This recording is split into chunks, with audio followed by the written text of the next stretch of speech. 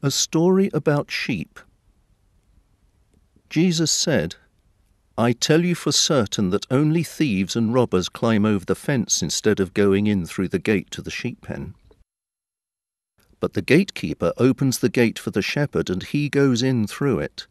The sheep know their shepherd's voice. He calls each of them by name and leads them out. When he has led out all his sheep, he walks in front of them, and they follow because they know his voice.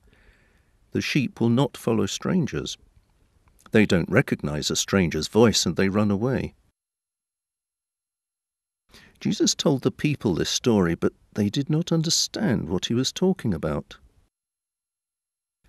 Jesus said, "I tell you for certain that I am the gate for the sheep.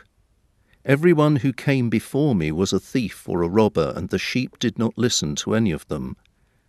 I am the gate. All who come in through me will be saved. Through me they will come and go and find pasture."